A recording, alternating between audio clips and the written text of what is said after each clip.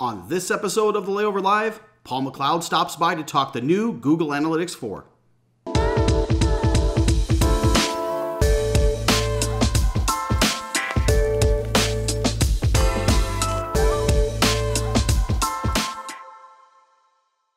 Hello everyone and welcome to episode 149 of the Layover Live, where we bring you the top article from the Layover each week. I'm Jason Swick, VP of Strategy and Insights, and I'm joined today by our very own Director of Analytics, Paul McLeod. So Paul, welcome to the show. Hey, how's it going, Jason? Glad to be here. Good, man. Yes, happy to have you here as well. And I know if you're on, we're talking either data or analytics or a combination thereof. And so the theme of our show today is centered around the new Google Analytics 4 platform. And our article of the week talks about just that. It comes from towardsdatascience.com. Gives us a nice introduction into some of the new things to expect, which we'll be talking about on the show today. So check it out. It's a really, really good article. Now, I think it's important to note that Google has had two separate measurement platforms, I think, for a long time now. The first is Google Analytics, which most of us are all familiar with out there, and that's been around for about 15 years or so. And then a few years ago, they came out with Google Analytics for Firebase for mobile apps to really help manage that ecosystem. And the two have been kind of starting to blend together over the years. And now this presented some challenges, I think, for a lot of us out there, as Google Analytics and Firebase, they had different UIs, and Firebase even had some features like funnels, which all of us would have hoped to have seen in Google Analytics, and GA4 does provide that, and we'll get into that a little bit as well. So now we fast forward to today, and we have the new GA4 platform, which is essentially a new platform, both inside and out. In short, it's a combination of Universal GA and Firebase with some exciting new features all mashed into one. Now, to utilize this, you are likely going to have to implement some new tags, as the data model is a little bit different, and Paul will get into that a little bit. And in addition to the new data model, there is a new UI, new reports, and some new features worth bringing to all of your attention. So here to talk about that is Paul McLeod. And Paul, let's just jump right into it. First and foremost, tell us a little bit about Google Analytics 4 and maybe what's different with this compared to the older version. Yeah, I mean, I think what they're doing here is they've taken this opportunity to sort of update a whole bunch of different things at once. It's not just one change. It's, Google Analytics version 3 had been well over a decade as sort of the standard way to track certainly non-enterprise level websites, not super huge ones. And it was this time for, marketers were thinking differently and doing different things. So it made sense to change the tracking tools in a lot of different ways. Some of the highlights are that it's just the way it's sort of the focus of how analysis is done is shifted from sessions and pages and actions and back to users, which is a big change from the way DMOs think of things. So rather than thinking about how many page views I had or how many clicks I had or how many sessions I had necessarily, what you're going to be thinking about is how many, or what Google Analytics 4 is designed to help you do is understand how many users did the actions that I want and what's their life cycle across, what's their life cycle like across different interactions, across different devices, rather than just looking at individual sessions, which honestly is what we usually report on nowadays in DMOs. There are a bunch of other changes too, though, and we can go into those, including things with how it's coded. You can, event tracking happens without any code updates. There are connections to Google BigQuery that are really cool, and there are new options for AI and machine learning within the tool, and those are just a few of the highlights. Yeah, let's even talk about that a little bit too, because and that's a good overview about, again, they kind of have these two properties there, right? You had web and app properties for a while, and then you had Universal Analytics, and there were two different UIs, and now they've kind of started to mash these things together. It's exciting. They brought a lot of the features, I think, also from GA360, which is Google's paid version of analytics, over into the platform, which is cool now. So maybe, what are you most excited about then, I think, Paul, as it comes to functionality or features, maybe sharing, a handful of those, and how maybe even just the best ones you think would help destination marketers out there, because there's a lot of new features and then new stuff coming down the pipeline too. So maybe talk about some of the features you're most excited about. Yeah, it's interesting. So the shift to thinking about users rather than pages or sessions is certainly interesting. For DMOs, something like 3/4 of all sessions are the first one that user has ever had on our websites. Now, part of that is different devices. In Google Analytics, regular Google Analytics, the version we've had, you wouldn't necessarily be able to tell that it was the same person from phone to their desktop, whereas Google is tapping into more stuff on the back end now to connect those ideas. So maybe we'll see that users are maybe spending a little bit more time on our device, on our things, on our sites. And then also, with the way you can now track more easily websites and apps together, if you're a DMO with an app, maybe you can start to see interactions and customer journeys across those two things.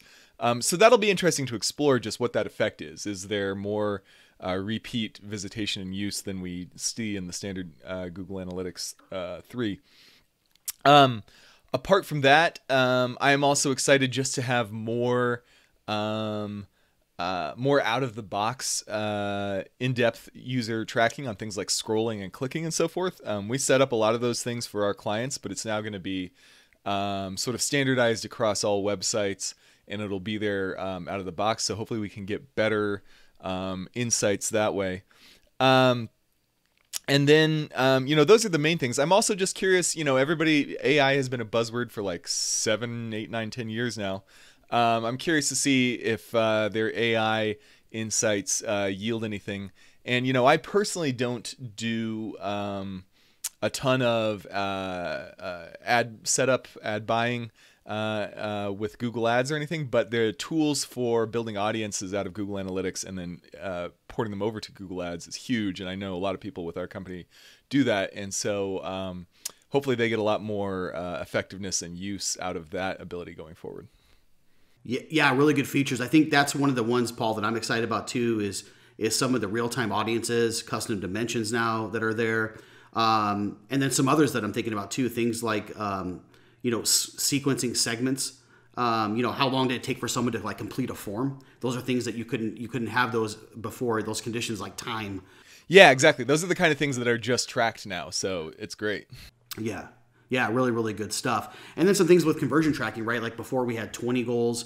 I think with the new one out of the box, you'll get 30 goals, and you can also archive those, which frees up slots for later, which has been a pain point for a lot of SEOs out there as goals were kind of locked into that space.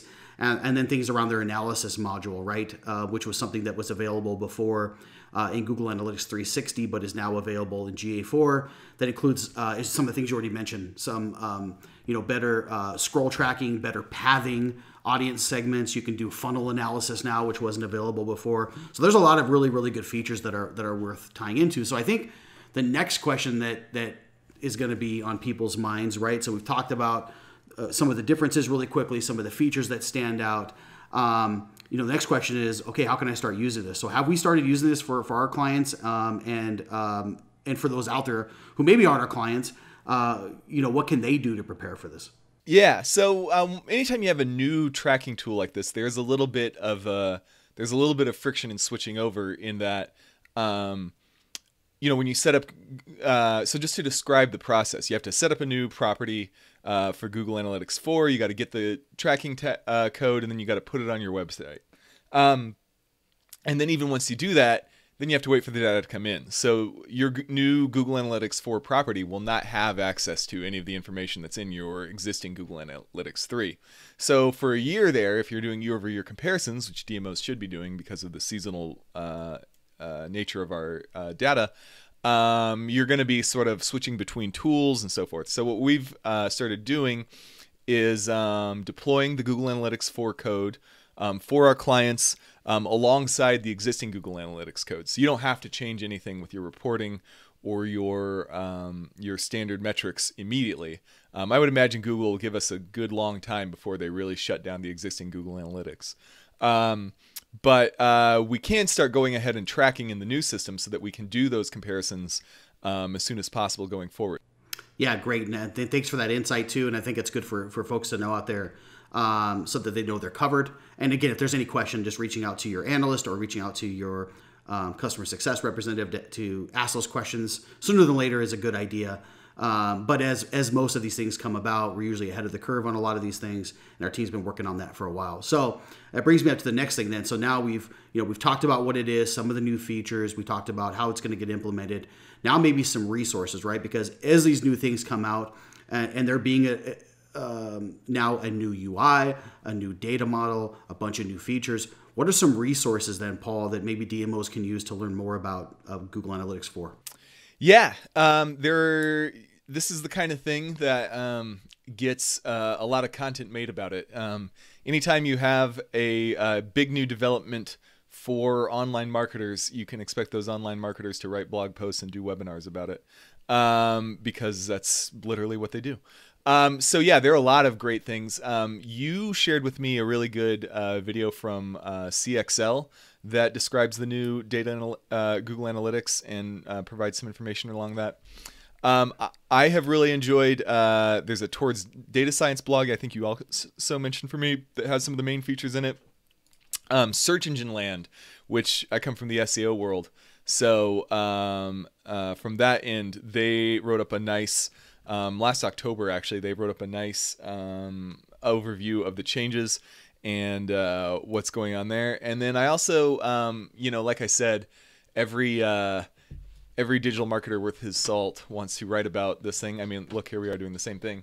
But there was a company, Rad Interactive. I have no idea what this agency is or how great they are, but they're from San Diego, and they had a really nice blog post that did well in Google that described these. And I think it is good to look at a few different resources because there's so much changing. It's really just a whole new version of the thing that different marketers will focus on different aspects of the new system. So if you read a few articles, you might get a more holistic picture of what's available.